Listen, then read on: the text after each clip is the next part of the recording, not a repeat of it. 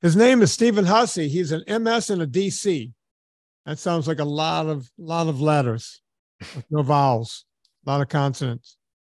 MS means Master of Science. DC means Doctor of Chiropractic. Functional medicine practitioner. He attained both of his doctorate and his chiropractic masters in human nutrition and functional medicine from the University of Western States. That's in Oregon, if I remember right, Portland, Oregon. At any rate, this guy has written a couple of books, and I ran into him over at KetoCon. He was nice enough to hand me one of his books. And unfortunately, I've been so busy, I haven't even cracked the book yet. But doesn't matter. Doesn't matter. We have him here today to tell us all about it. The book is, he's promoting it right now, Understanding the Heart and My Health. It's just called Understanding the Heart. I'm talking about Dr. Stephen Hussey. How are you doing, Steve? Not too bad. How are you? I'm not complaining. Steve, am I guessing this, or do you live somewhere near me? Are you in Virginia? I'm in Virginia. I'm outside of Roanoke, Virginia. Nice area down there. Yeah, I like it. Yeah, I'm a little north of you, and just moved here a couple of years ago and can't get enough of it. Are you originally from here? No, I'm from North Carolina, but I haven't lived in North Carolina in a long time. I've been all over the place and eventually settled here. How do you end up in Portland? A guy that's from basically the southern East Coast, and you ended up at Portland University. How does that work? I've always been that way, really. I mean, I went to undergrad close to home in Asheville, North Carolina, and then went out to Oregon for chiropractic school, my master's degree. And then my first chiropractic job out of school was actually in Ireland. So I lived in Ireland for 2 years, and then kind of made my way back this way. And I've been in Virginia for a while. So I've kind of always been that way, just kind of looking to go out and experience and live in new places. So, I mean, that's a big change. Ireland and then Virginia. It just doesn't seem like it matches. Yeah. Well, Virginia it reminds me of home a little bit. Like the Roanoke area reminds me of Asheville a little bit, as far as like similar sized town in the mountains, with a lake nearby. So it kind of reminds me of that. Well, Asheville is one of those towns we considered moving to. My question is, why didn't you go back there? When I was coming back from Ireland, actually coming back from Ireland is a funny story. But when I was coming back, I was looking for jobs because I needed a job. I was actually getting somewhat kicked out of Ireland, and I see I needed a job pretty quick. And I eventually found one in South Carolina, but South Carolina is not where I wanted to be. I wanted to be in the mountains. And then a job came up in Virginia in the mountains, so I took that one. When you say kicked out, was it visa wearing out, that kind of thing? What was happening? Yeah, sort of. So when I got to Ireland, the profession of chiropractic actually wasn't recognized as a profession under the Department of Occupations. Chiropractors were there, and they were practicing under a self-regulating body called the Chiropractic Association of Ireland. But then at some point while I was there, it became a profession. It became recognized as a profession. It was lumped in with professions like medical doctors and nutritionists and physiotherapists and things like that. And those were occupations that could only be done by European citizens. And I was not a European citizen. So I went to apply for my third work visa, and they said no, and we couldn't figure out why. My employer, hired a lawyer. We tried to figure it out, and they still said no. So eventually I had to go. Wow. Yeah, it's funny when you deal with municipalities anywhere in the world. They don't really give you answers. Nobody's there. They just go, nope. And when you say why, they go, we just said no. Well, you need to go figure it out yourself. Yeah. Well, they kept sending us a letter that, highlighted this one bylaw or something somewhere in some document. And they said, this is why. And it didn't make sense. And we were just like, okay, well, the fact that I've been here 2 years and have a patient base already, doesn't matter. That I'm not taking a job from anyone because there's not that many chiropractors in Ireland. And they were like, no, it doesn't matter. See you later. Wow. Unbelievable. Also, from the same college, you have a degree, a doctorate in chiropractic, but you also have a master's in nutrition. Mm-hmm. How did those two things come up? What were you thinking? It sounds like I'm saying, what were you thinking? But I'm saying, what was the thought pattern, right? What were you thinking coming out of college? What did you want to do? Well, coming out of college, I guess, I'm type 1 diabetic, and I was pretty inspired by my pediatric endocrinologist to be some sort of physician. But I quickly lost faith in Western medicine when I realized that as a type 1, I was never told that anything about my lifestyle I could do differently would affect my ability to manage the condition. So once I figured that out, I was like, well, Western medicine doesn't really seem like what I want to learn. I don't want to learn how to just give medication, because that's all I really experienced. And I'd been to chiropractors when I was young. My parents had taken me. And so I thought, well, I'll become a chiropractic physician. So I did that. And then, I've always been a very curious person. I've always wanted to know the answers, find out why things are happening, find out why I had the health conditions I had when I was a kid. And so always very curious. And I found that even like my medical training, which was, as a chiropractor, all the basic science knowledge you get, all the knowledge of the neuromusculoskeletal system and just how the body works, it didn't really fulfill what I was looking for, like why I got sick as a child and why the things I changed growing up had an effect on my ability to manage these conditions. And so I was always looking for more. And I thought, well, maybe this master's in nutrition and functional medicine will give me the answers. And so I did that as well. And it gave me more answers along the lines of what I wanted, but it still wasn't what I was looking for. And, it wasn't until, I started learning about evolution and then just really digging in and looking, not filtering out any type of information, just consuming it all, and finding anything I could about health and the body and everything, and just getting all these different perspectives and ideas that I really figured out, or feel like I figured out, what it takes to become healthy. And especially with heart disease, because as a type 1, I'm heavily predisposed to heart disease. So it's always been this constant quest for knowledge for me. I'm constantly reading and constantly trying to learn. And I was at first trying to do that in a formal, like academic way and get these degrees. And I realized that I didn't need those. It's good to have that medical background, but I didn't need them to figure out the answers that I needed. Yeah, it's interesting. You mentioned type 1 and not getting the answers you want. In my first movie, I had this husband and wife, Bethany McKenzie and her husband, who was a surgeon. And, their son, River, one night they figure out he's, still, maybe 5, 6 years old. He's losing weight. This is, all kinds of stuff is happening. And this all started happening overnight, I think they were on some trip or something, and someone was watching the kids or whatever. They came home and found a different kid. They rushed him to the hospital. Turns out he was type 1. And they start, she becomes the consummate mom. And she's trying to do everything right. She's going to, okay, my kid's a type 1. What do we do? And they're, saying he can eat all of this candy and he can do all of this stuff. And, and she's constantly chasing insulin with sugar and sugar with insulin, wondering if the kid's going to wake up dead. Yeah, all of this stuff that parents worry about just constantly, right? And then one day, she's just worn out from being up all the time, right? And she goes to the internet, and she's looking around one night at like 2 a.m. after the kid had an episode.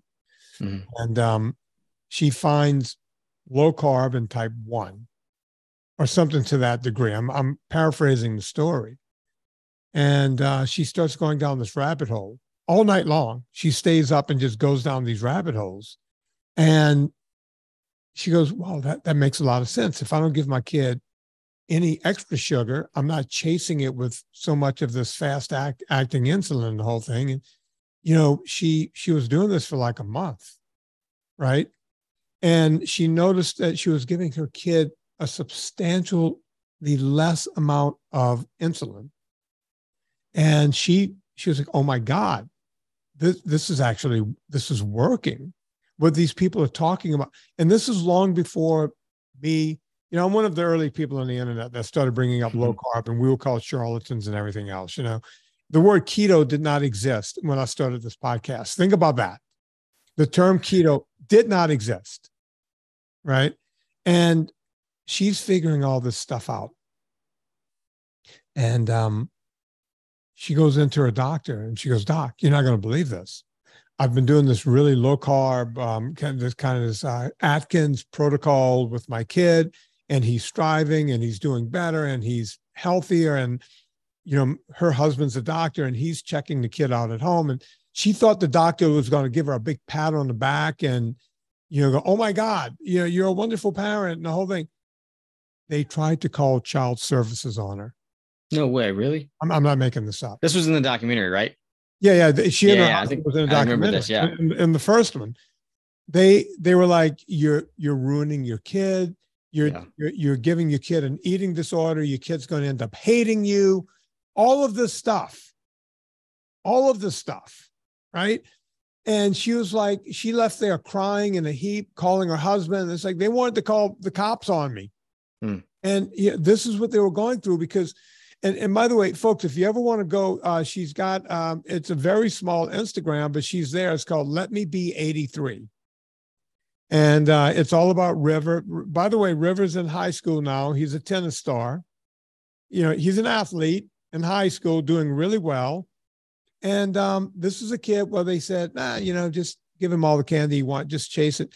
And as it turns out, they didn't have to do the fast acting insulin anymore. They were able to just give him the old stuff that's almost free, the old style, old school insulin, right? No, nobody likes that. You see, no one wants that because they can't make money on that. Exactly. Yeah. Well, you can get that stuff for, I think it's like Walmart. You get it for like $10 or something. Yeah. For like a month's supply.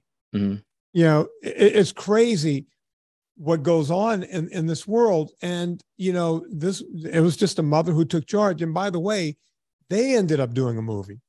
They have a documentary out there. But yeah, you know, you look at this kind of stuff and you go, what are we doing? Why are we trying to hurt people in the process of trying to heal them? And then you start realizing, well, if we don't advocate for ourselves, then who will, right? I mean, you went to college, you got multiple degrees to fix yourself. Pretty much. Yeah. So let's, you know, so you're back here. I want to continue with your story. You're back here. What happens? You end up in the States. How do you get set up? With where I am now. So, well, I mean, I guess it was, I guess my whole adult life, I've been interested in heart disease. So this whole time I'm going through and I'm finding these different jobs. Like I come back to the States, I found a few different jobs in South Carolina that didn't really fit. And then eventually, got this job as an associate chiropractor here in Virginia, in Roanoke. And I'm happy here. And the best part about it is that this job also allows me to pursue the other things I want to pursue, not just practice chiropractic, very neuromusculoskeletal, but also allows me the time to, research and write like I've been doing since I got here. And so the whole of my adult career, or adult life, I've been kind of paying attention to heart disease because I'm heavily predisposed to it as a type 1. And, so, I'm running a thriving chiropractic practice. And then just this past April, released the book, Understanding the Heart, because I started sharing the information I'd found on social media, maybe 4 years ago now. And people seem to like it. And a lot of it's very contrary to what we think about the heart and heart disease. And so eventually I decided to put it down in a book. And here we are today, with this book, my second book, Understanding the Heart, being released in April. And it's been fun, but that's the best part, is that I love not just being a chiropractor, but being able to actually go and pursue the real answers that I'm looking for. And then relaying that information to other people to try and help them as well. Okay, I want to move into a direction because I read a little bit about you. I like what you have to say about the heart, and in order to understand that you went back a bunch of years. It's like the evolution of the heart, right? And you bring it forward. I want you to talk about that, but first I need to tell everyone right now at my company, NSNGfoods.com, NSNGfoods.com. That's where we have the ultra fat. You guys can go there, and it's a one-time deal. Make it a big order because you can get 20% off by putting in promo code Vinnie. Even if you have a subscription, you could do a one-time, go there, and you want to get ahead, get a bunch of this stuff. I'm making this stuff left and right now. There is no back order. We have everything in stock in ways you couldn't imagine. You can go, you got your kids, you're going to start going to school. You're going to want to put this in the lunch boxes and everything else. Go get your ultra fat right now. There's only, for people who don't know what it is, it's a product I came up with for athletes. But as it turns out, parents love to give it to kids. People type 1s take it. Kids with epilepsy take the, people that are on low carb diets for epilepsy. This stuff is being sold all over the place. That's why we can't keep it in stock. It's a very unique product. The one thing everyone looks at and they can't understand, whenever I show this to nutritionists and dietitians and the whole thing, they go, wow, you really made a product that only has 4 ingredients in it. That's right. I put what? Oh, just nut butter, right? Almond butter, organic. I put coconut oil for that, medium chain triglyceride. I put my ultra fat in it, so you get a little electrolyte in there, and that's all gives it a nice savory flavor. And we put fresh vanilla. 4 ingredients. That's it. This stuff doesn't have any kind of seed oils. It doesn't have any crap in it. There's no high fructose corn syrup. There's nothing. I manufacture this myself. I started a kitchen. I manufacture this stuff myself. This is not being done somewhere else where they're putting crap in it. By the way, in the interest of full disclosure, the one that has the coffee flavor has 5 ingredients. I literally put my coffee in it. So go check it out, nsngfoods.com, ultra fat, 20% off, even if you have a subscription. By the way, after you get that incredible deal by putting in promo code Vinnie, you can get 15% off ongoing by setting up a subscription. So many ways to save at nsngfoods.com. Go check that out. We're talking to Dr. Stephen Hussey, and he's written a book, and he talks about the heart from an evolutionary angle, and that's why the guy's on the show. That's what I really want to get to. So, Stephen, explain what you mean. Yeah, so the first part of the book, I took it way back to, I guess the Big Bang, the dawn of life or whatever, like what was happening during that time. Because what happened during that time when the first bacteria were there, what happened during that time formed things that are still present in us today. One of those things is mitochondria, which we all have in our cells. We have tons of them in our cells. So at some point, a certain bacteria that was living teamed up with another one, and that other one kind of got engulfed by the one bacteria, and the one that got engulfed could utilize oxygen. It was very good at utilizing oxygen, which was changing in the atmosphere at that time. Oxygen was becoming more prevalent. And so it was kind of like, oh, now the cell doesn't have to worry about making energy because this other, organism that it kind of engulfed into it is doing that for it. And this relationship was formed that kind of has lasted the test of time.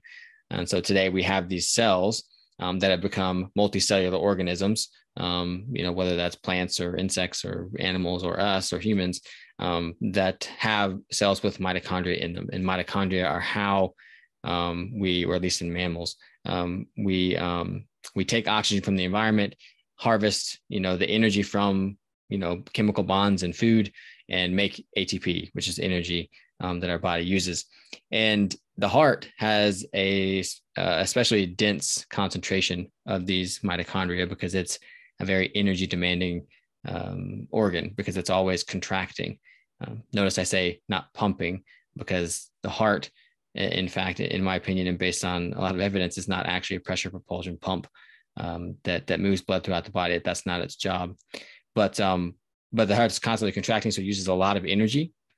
And so we have to understand that kind of stuff, like the formation of these, or the evolution of these mitochondria, to understand these heart tissues that can't divide, which they're one of few cells in the body that can't divide to grow new tissue. So if we get damage to the heart, that's why it's a big deal, because they can't divide and make new ones. We have to try and repair the damaged ones.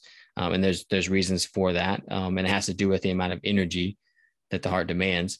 But we have to talk about the mitochondria. We have to talk about the evolution of the stress response in mammals, because in reptiles, there was a certain type of stress response that If they get overwhelmed and in a stressful situation, they actually kind of play dead. They can actually shut down certain organs because they're cold-blooded. They have a very slow metabolism. They can do that without dying. Whereas in a mammal, that's impossible. If you have a stress response that overwhelms you so much that you shut down, mammals are so warm-blooded and metabolically active that if an organ shut down, it would kill them. And so something had to happen to our stress response in order for mammals to evolve from reptiles.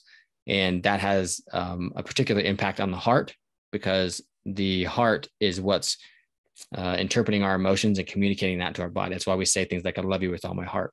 And so how that stress response evolved is very, very important. And then the third part of evolution to humans that I focus on is the idea that I think lots of people on your show will probably be familiar with, is that this idea that saturated fat causes heart disease, which is totally untrue, because saturated fat and animal foods are the diet that humans literally evolved eating to become what we are today. So there's that. And then, it was that type of diet all the way, up until, almost less than 100 years ago, when things went really wrong. And we all know the story there with your documentaries and things like that. But I took it all the way back to try and get people to understand that we have to pay attention to these things, because they are evolved mechanisms in the body that have been there for literally millions of years, billions of years in some cases. And so to defy that kind of stuff and live in a way that doesn't create health in those things is a mistake. And it's a big reason why we have disease in general, but specifically in my book, I talk heart disease. Stephen, I want you to go back a little bit, because we gained a big audience this year alone. And a lot of people have never seen Fat Documentary. A lot of people have never seen Fat Documentary 2. Most of my new listeners have seen the third movie. As a matter of fact, I get phone calls, people, I do these phone calls every day, and people go, man, I love your movie. And I'll go, well, which one? And they'll go, well, Beyond Impossible. And I'll go, you realize I've done 2 before that. And they're like, oh my God, I had no idea, because I was on the Mike Rowe podcast, and it's one of the larger podcasts in the world. And I picked up a substantial, my audience was about 1 million, 1.1 million, 1.2 million downloads a month. And now it's picked up substantially from there. So we have a couple 100,000 more people listening to this than we had before. And when you say, well, people know from your movie that everything changed about 100 years ago, actually, it was more like 160 years ago now when you think about it, because we're talking about the 1860s, when, the Seventh-day Adventist Church had a crazy woman in it named Ellen G. White. And she had a premonition. God came to her in the night. And look, I don't know if God came to her or not. I'm an atheist. I don't know much about God, but okay. But if someone said, hey, God came to you in the night, I would have questions. What did he have to say? What did he look like? Did he have the white robe on? I want to know stuff. Did he have the big, long beard? But they said, what did God say? Usually, like if you said today, God came to me last night, your family would start calling hospitals. He's delusional. We need to get him in. But back then, what did God have to say? Well, God told me that we shouldn't eat anything with a face. That's what God told Ellen G. White. And so formed modern day, or the beginnings of modern day, veganism, right? But veganism couldn't really take hold back then. They had a big problem, because if you tried not to eat meat, you couldn't get all the vitamins and nutrients you needed to actually sustain the normal life, right? And you got to remember, in the 1860s, electricity wasn't a thing. We didn't have, you got really cold in the winter, you got really hot in the summer, there was disease, there was all this stuff. You could not afford not to get all the vitamins and minerals you can possibly get from food, or you would die. This is a time when people would die of a broken leg. I'm not kidding, folks. You broke your leg back then, good possibility you were going to die. People don't get that today. Falling downstairs was a problem back then. Still a problem today, but you know what I mean. So we have that situation going on. And the only reason modern day veganism can actually people can survive is because you could take exogenous vitamins. You know, we've identified the 13 essentials, we've identified a lot of other stuff, and on and on and on, what have you, right? So, but I want you to explain, I want you to take it from there and go before 1865 and maybe talk a little bit about how humans ate. Because look, now, let me just add this and then I'll let you take over. The average American eats around 300 pounds of sugar per person per year. In 1860, the average person got less than a pound of sugar per year. That's a big difference, right? And from what I can tell, we didn't have heart disease back then. But I'm going to let you take over from there. What were people eating before that? What did the diet look like? Maybe in this country, maybe in Europe. Yeah. Yeah, I mean, you're right, actually, about heart disease not being around, because the field of cardiology actually really wasn't a thing in the early 1900s. There just wasn't that much heart disease going around. They didn't need a field of cardiology. They didn't need cardiologists. There were some, people who were interested in the heart who decided to do that. But yeah, the field of cardiology is relatively new as well, just as new as heart disease is. Well, I mean, in the book, I talk about it evolutionarily, like when, what happened that made humans what they are today. Like when the first modern humans appeared, around 300,000, 250,000 years ago. What were they eating? What led them to that? And it's interesting if you look at like the work of Miki Bindor, and he talks about like the size of mammals before that time. And, the size of mammals was like when the time like the dinosaurs died off. The average size of mammals was like no more than the size of a field mouse. They were really small, but then the dinosaurs died off, and that kind of paved the way for mammals. And they became huge. They got ginormous. Like I think we're talking about like woolly mammoths and giant cave bears. Like the average size grew substantially. And then about 2.5 million years ago, when humans started hunting, that happened around the same time. I guess it wasn't humans; it was Australopiths at that time, like pre-humans. We see this big die-off, and it could have been a lot of things. It could have been, changes in environment. It could have been the drastic shifts or like natural disasters and things like that create this die-off. But humans were also hunting, because we also see, modern humans start to evolve. We start to see that the pre-humans grew a lot bigger in stature. Their brains grew a lot bigger. And then somewhere along the way, I think I might be wrong on the date, like 1.5 million years ago, fire was invented. So we had these humans that were at first scavenging the carcasses of what the other predators were eating. So we were getting at the bone marrow and the brain and things like that. And then eventually we started hunting. And then, so we're evolving for this direct absorption of nutrients from animal foods. Our digestive systems are away from this fermentation, like we see in our closest relatives, like the chimps and the gorillas and things like that, away from a gut that ferments and more toward this direct absorption and high stomach acid. And then all of a sudden we found fire. We harnessed fire. So now we were not only designed to or evolved to direct absorption of nutrients, we cooked it first, the animal foods first, which made it even more able to be absorbed, because breakdown of those cell walls in a more absorption of nutrients. And then we just shot up. Our stature exploded, brains grew tremendously. And we have the Neanderthals, and then we also have modern humans. And then humans were eating that for a very, very long time. It was the main part of a human's diet for a very, very long time, until maybe 10,000 years ago or so, when humans started, I guess, farming. Modern agriculture was invented. And there's lots of reasons why they think this was. They thought that humans may have found that they could stay in one place and, farm and not have to be nomadic and follow the herds and things like that. However, livestock was still a huge part of that civilization, which was what was born out of the farming.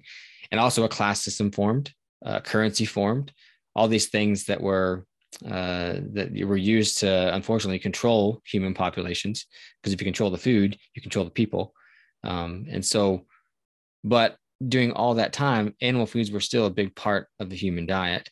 And like you said, it wasn't until all the way up until the 1860s when this idea that you shouldn't eat animal foods came about. And at first you're saying, like you were saying, it was really hard because you needed all the nutrients you need. And I'll add to what you were saying is that at that time too, it would have been impossible to do that because you can't get all the food you need. You can't even get all the food you need, even if you could ship foods from all over the world. You can't get all the nutrients you need. But it was even more impossible then. It's only possible today because people can supplement and because food can be shipped from all over the world, which is incredibly unsustainable. If I look at a cow or animal food, it can live pretty much anywhere. You don't have to ship that anywhere. You have that right in your backyard for the most part. And so that seems incredibly sustainable to me as far as a transportation kind of thing. But so when we zoom out and we look at that huge history of humans, it makes absolutely no sense that saturated fat animal foods are causing disease, because that's literally the diet that, I mean, there are studies that show that Neanderthals and the first modern humans ate almost 100% animal foods. When you look at when you break down the nitrogen in the bones, and they're almost they're level with other known carnivores at that time as far as like what they ate. And we were like definitely the dominant predator of the time. And plant foods were survival foods. Like in times of survival, we retain the ability to eat those foods so that we could survive in times of scarcity, which was a huge evolutionary advantage to us, which is why we still retain that today.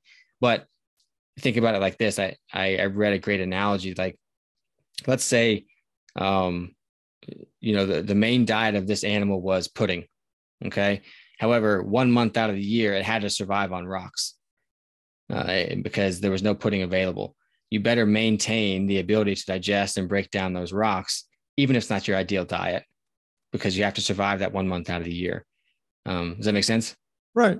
No, look, it makes total sense. Where I lived in California, there were just a ton of coyotes.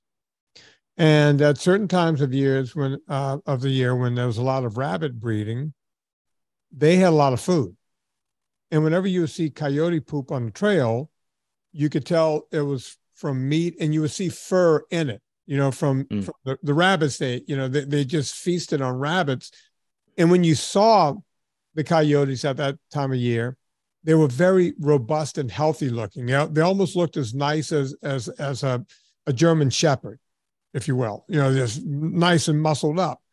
But then there were certain parts of the summer when the rabbits wouldn't breed, and it wouldn't be you wouldn't see a lot of rabbits running around in the hills around I did a lot of hiking and bike riding. So a lot of observation, right? And you would see where the coyotes were just trying to fill up their stomach. And you would see a lot of seeds and a lot of, just bulbs from different plants in their poop. And that's all you saw. It was just that, right? They were just trying to fill up their stomach. And when you saw them running around, they looked horrible. You felt like shooting them to put them out of their misery, but they would regroup whenever there was more rabbits to eat, right? Now, I'm not comparing a human but I'm comparing it to this idea of when you have to keep your stomach full, you have to keep it full, right? Yeah. I don't know how I got into that, other than the fact that that's just an observation you make. Now, other observations, right? You look, and this is horrible, but we've seen it happen too many times in recent times, where these zealot vegan parents, let's call them ignorant, because they went along with the whole vegan thing and decided they weren't going to eat anything with a face, and that's fine. Most vegans figure it out. 80-something% go away from veganism in the first 6 months. They figure out, oh my God, this is not healthy, right? But sometimes they have kids, and from infant, they're trying to feed these kids this stupid fucking vegan diet, and the babies die. We've seen this in recent time, not once, not twice. I wish we'd only seen it once. And you would think that the rest of these idiots would learn, but they don't. We see it over and over and over again, right? Mm-hmm. So we can call that an N1 experiment, right? Because it's not big enough to do an epidemiological study. There's not enough people stupid enough to do that. But we do see it. And it's sad. It's very sad.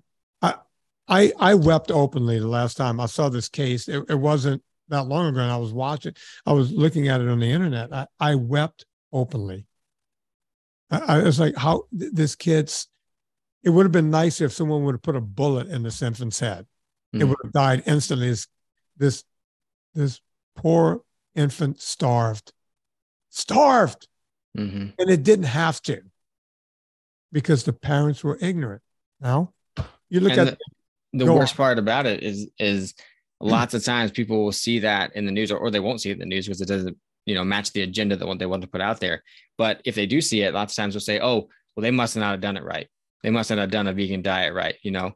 Instead of saying, oh, maybe I should look into this, see if my child too is malnourished or whatever. Like every parent, not just parents who are trying to raise vegan kids, but every parent's like, oh, I should really pay attention to what I'm feeding my child to make sure they're nutritionally adequate. But yeah, lots of times it's just like, oh, they must not have done it right. I mean, I heard that all the time when I tell people about vegans who went away from veganism after a while. They say, oh, they must not have done it right. It's like, well, no, there's just no way to do it right. Yeah, there is no way to, look, as I always say, it's the only eating disorder where you get a pass. Oh, you're vegan. It's an eating disorder. I'm sorry, but they give you a pass because it sounds cool. The other side of it is when you listen to people like Michael Greger, he calls himself Dr. Michael Greger, but he never got a degree, but that's not the only thing he's lying about. But Michael Greger says that if you eat even one egg a week, one per week, it's enough to cause type 2 diabetes. Type 2. I had 9 eggs today. I had 7 or 8 yesterday. I probably eat several dozen eggs every week. Why are my A1Cs at 4.5? Why am I not getting type 2 diabetes? Michael Greger and also Clapper and all of them, Esselstyn, they'll say that if you eat animal protein, meat, fish, eggs, what have you, milk, it builds up pus in your body. Now, I eat red meat every day. Don't laugh. Don't you laugh at me, Dr. Hussey. I have dairy every day. I have eggs every day. I have red meat every day. I have fish most days or some days, and I have chicken some days. You're a doctor. You have advanced degrees. Where's this pus? Where should I be seeing it? Is it like in my stomach? Is it in my feet? I need to know where all this pus is. I want to know the mechanisms that they say that happens. I want to know the mechanisms that they say that those foods cause pus. I've invited them to be in my movie, my third movie. Yeah. Have you seen my third movie, by the way? Not yet.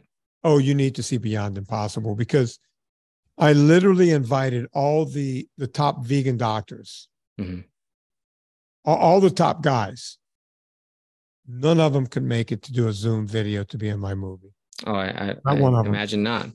And by the way, just so the audience doesn't think I was making that up, I put their rejection letters back to me on the screen. They're on the screen. I put them all up. Not all of them. I picked about 5 or 6 of them. I couldn't do them all because I was looking for one vegan doctor just to come in and just, I wanted an honest discussion, but they couldn't do it. They couldn't do it. Of course not. Couldn't be done. What say you? I say that these people have built a career around this ideology of a vegan diet, and to contradict it would sacrifice their career and their livelihood. And also they've convinced themselves that it is actually healthier. And I think that, influencers of this nature are victims of epidemiology. which is a type of research that's very low on the research totem pole. It's the lowest actually, because it can't prove that anything causes anything. All it can show is associations. And they're also victims of, I think, nutritionism. And I think that humans sometimes, because of our big brains, think we're smarter than nature, and we can isolate nutrients, and we can see what they individually do for us. And we're not respecting the wisdom of, literally millions of years of food consumption. And that is that whole animal foods were what humans were eating for millions of years. And instead of breaking things down into all these little parts and saying that, oh, this doesn't have this vitamin or this mineral or whatever, it's just like, let's just step back and respect nature and say, like, this is what gives us nutrients. And there's things about our metabolism and our digestion that we're never going to understand. And in my book, I talk about that, like how we have to step back and realize that we're probably never going to fully understand all the intricacies of this complex biological ecosystem that is the human body. And instead, we need to step back and respect whatever it is. Whether you think it's nature, whether you think it's God, whatever you think it is, and say, let's just do what we've been doing for millions of years because it's worked. We've gotten to where we are today, and stop overthinking it. And I think that's what a lot of people do. And unfortunately, we live in a capitalist society. And, if you have this ideology that makes you a lot of money, you're very hesitant to entertain the other side, or to even listen to it, because that's your livelihood. So that's how we got where we are. I want to spend the rest of our time talking about your book. So I have a few questions about it, and we're going to send people to it in just a minute. But first, I want to tell everyone about Villa Capelli olive oil. I bet you Dr. Hussey over there would tell you olive oil is a good thing. It can't be bad. Look, it's the one fruit juice I agree with. As long as it's pure olive oil. Yeah, pure olive oil. And by the way, thank you for saying that, Stephen, because Villa Capelli, look, I used to go to Italy, and I go there with Serena, and we go, oh, am I just being romanticized by Italy? Does the oil just taste better here because I'm being romanticized? I'm Italian, maybe. I'm just thinking this, maybe. But the oils there, I found myself seeking out oils, right? And Serena, we started, Serena speaks fluent Italian, just like everything else she does, perfect. And we started saying, hey, what's with this olive oil? And it's like, because it didn't taste like what we get in the States. And they would all jokingly go, oh, we ship you guys lampante. That's Italian for lamp oil. We send you guys crap. But then when we learned of Villa Capelli and Paul Capelli explained to us, and we thought he was just selling us. Paul Capelli explained to us that in America, you could cut olive oil up to 40% and still call it 100% pure olive oil. It's cut with seed oils. And then in order to make it look like olive oil, they have to add a color back in. And they also have to put an aroma, a perfume in it to make it smell like olive oil. And the label says 100% pure olive oil. Ta-da, welcome to America. I thought Paul was kidding about this. I read a book called Extra Virginity. I read another book by this other. Turns out this is the truth. This is what goes on in America. They allow these companies to cut the oil up to 40% and still call it 100% pure olive oil. Not at Villa Capelli. Paul Capelli is long gone. The guy passed away a couple of years ago. God rest his soul. Good, great guy. His husband, Stephen Crutchfield, kept the company going in Italy, in that country, and we are still getting it here in the United States. Folks, Villa Capelli, best olive oil on the planet. You could go to villacapelli.com, or you could go to vinnietortorich.com and click through the banner. When you get to checkout, put in promo code Vinnie, VINNIE, for what? Oh, just 10% off. If you spend more than $100 after the discount code, you will also get free shipping. So it's 2 ways to save. I actually say 3 ways. If you get that 3-liter 10, you're getting more olive oil. When you buy in bulk, it's cheaper anyway.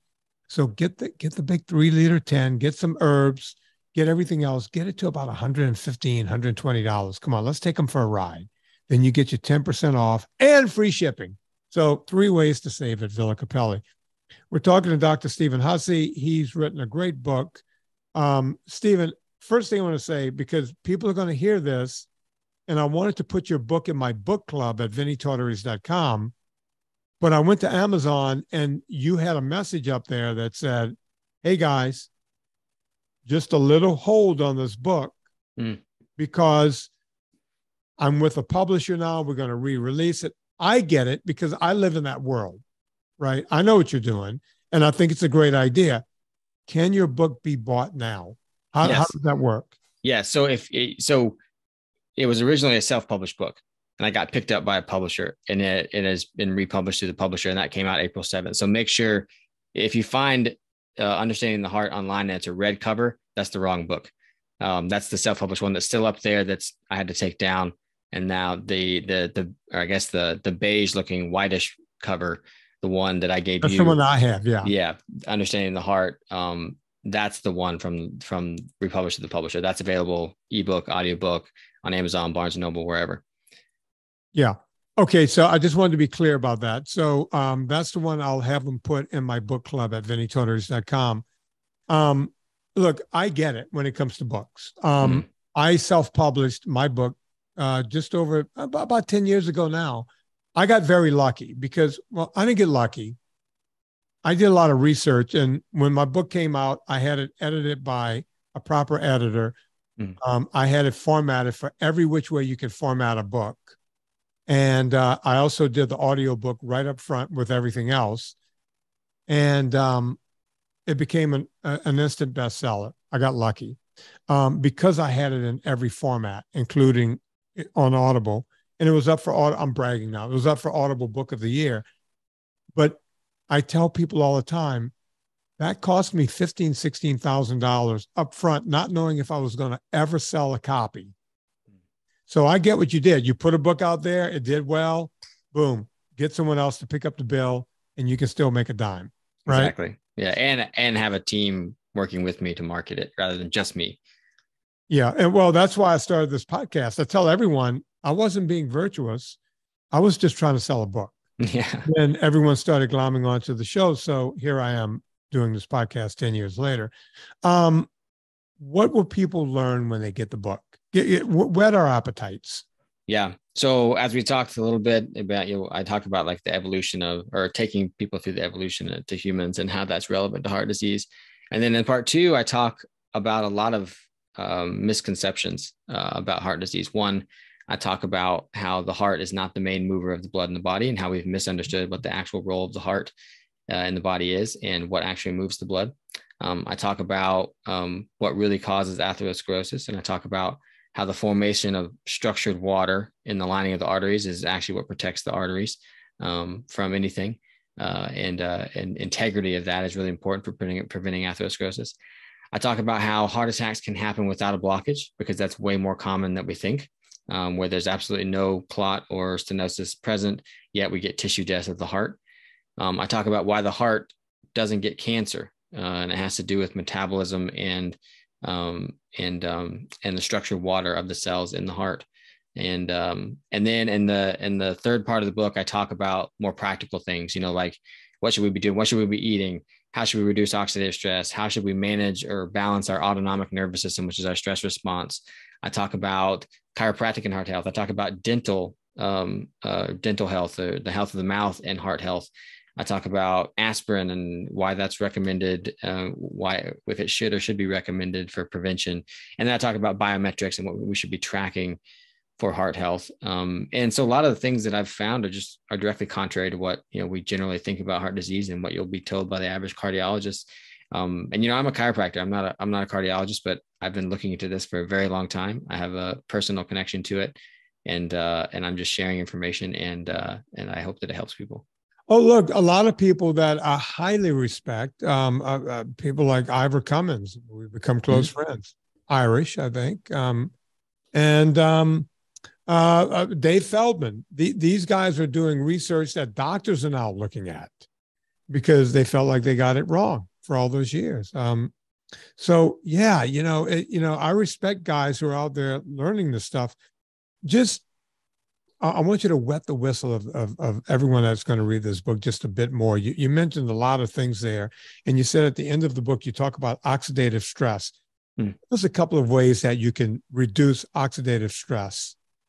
So oxidative stress is basically when we have too many of what are called free radicals in the body. These are molecules with an unpaired electron, and they really, really want to be paired, and they're going to get another electron in any way possible. I call them, like to my patients, I call them the Looney Tunes Tasmanian devil. They're going around like crazy trying to find that pair, and they're going to cause damage off of everything, trying to figure out. Yeah, and they're going to cause damage in the process of becoming quote unquote stable.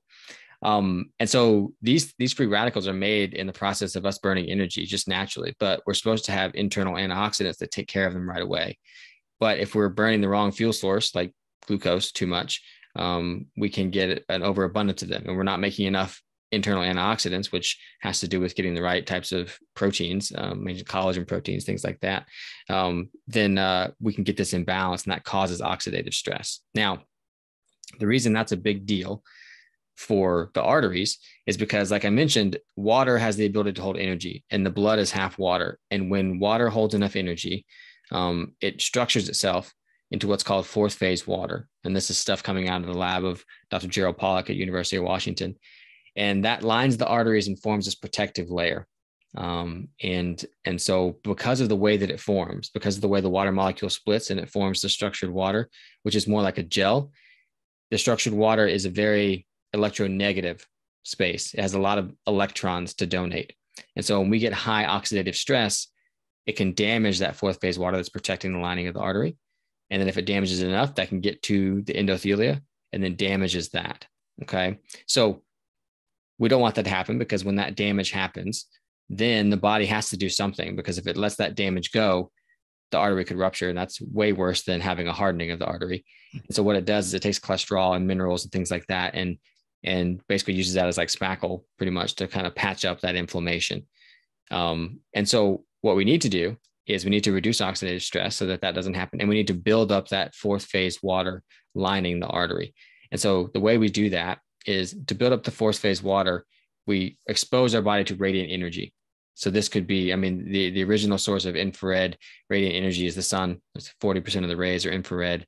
Grounding, having your feet in direct contact with the earth, you'll absorb electrons from that. Just being around positive people, eating fresh food, that kind of stuff. All those things are putting energy into your body so that that water can structure itself.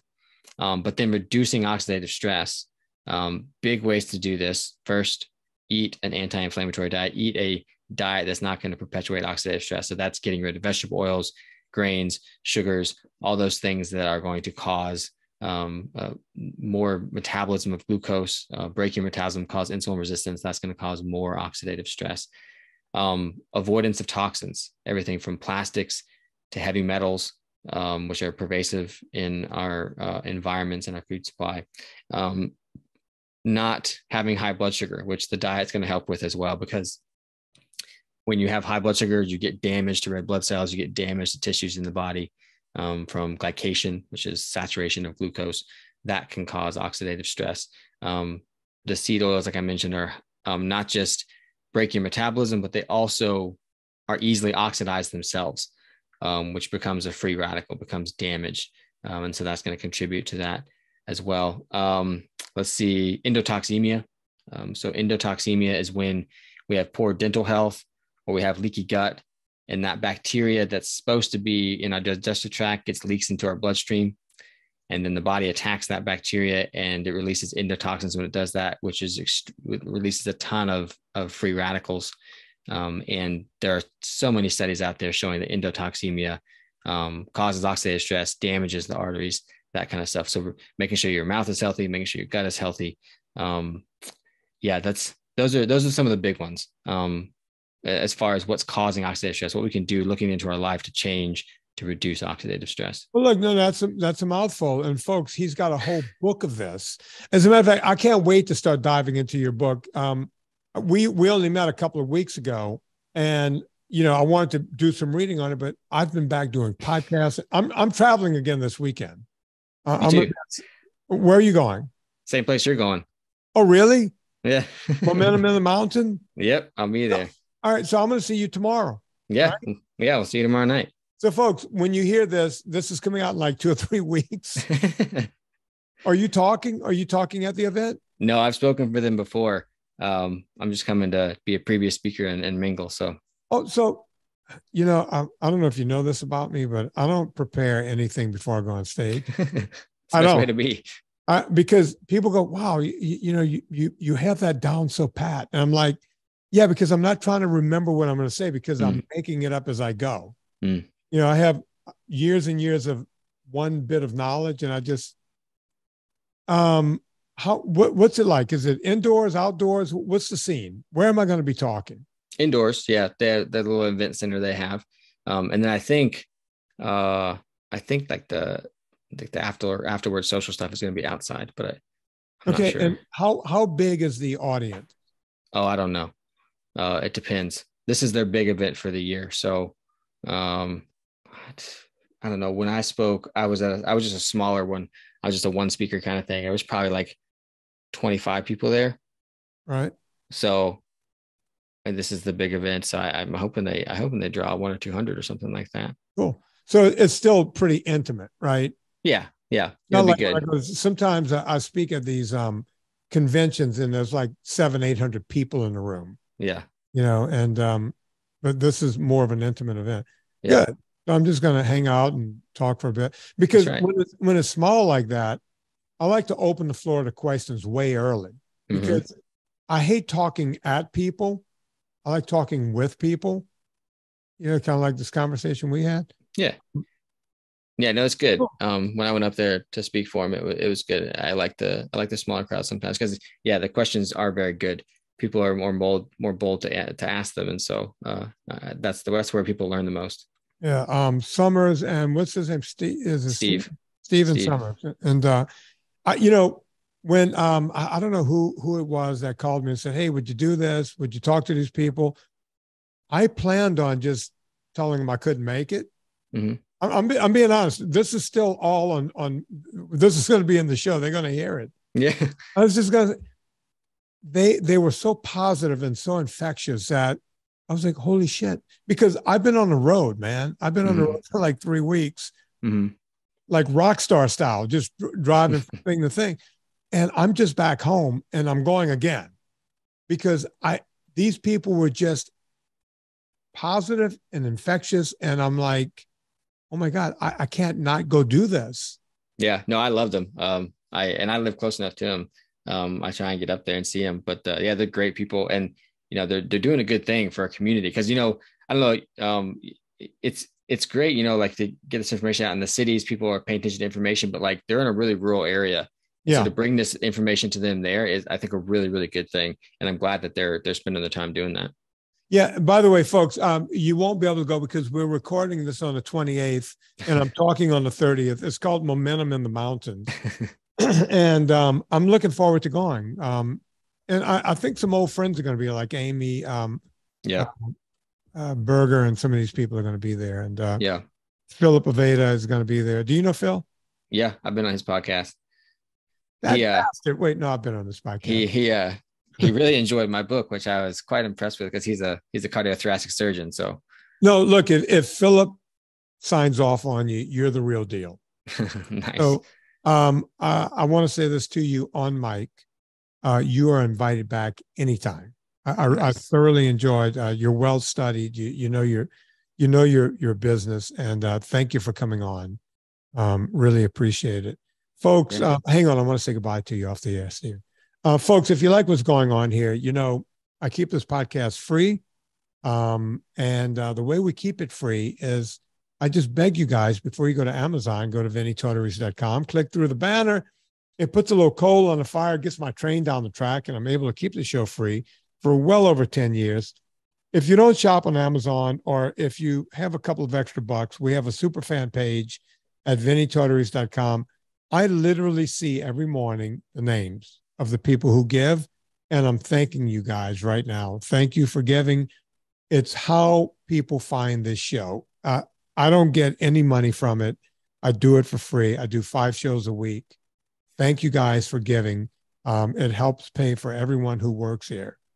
The book is called, Stephen, give me the name of the book. It's Understanding the Heart. Oh yeah, that's a really tough title. Understanding the Heart by Dr. Stephen Hussey, Hussey. It will be in my book club, so go check it out there. On behalf of Dr. Hussey, my name is Vinnie Tortorich. Put life into living and do it with enthusiasm.